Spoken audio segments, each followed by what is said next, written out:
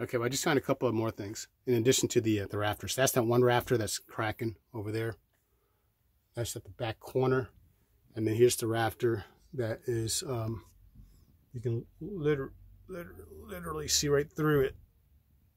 It's a pretty good gap, about 1/4 inch, coming all the way down the cavity of this rafter, all the way to the other side. And it actually looks like it even continues a little bit beyond what I thought, the 6 feet. That's the one right above the attic door. And I just talked to you, James, and then I went to take a closer look at these, which didn't look bad from this angle.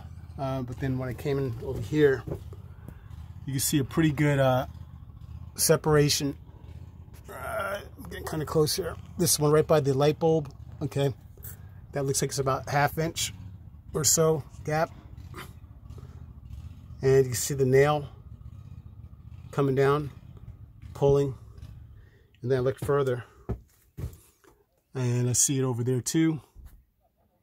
So 3 rafters, and then 4, the one back there, and then a little bit beyond that duct. That one's about maybe about 1/2 inch. This one's about 1¾ inch maybe.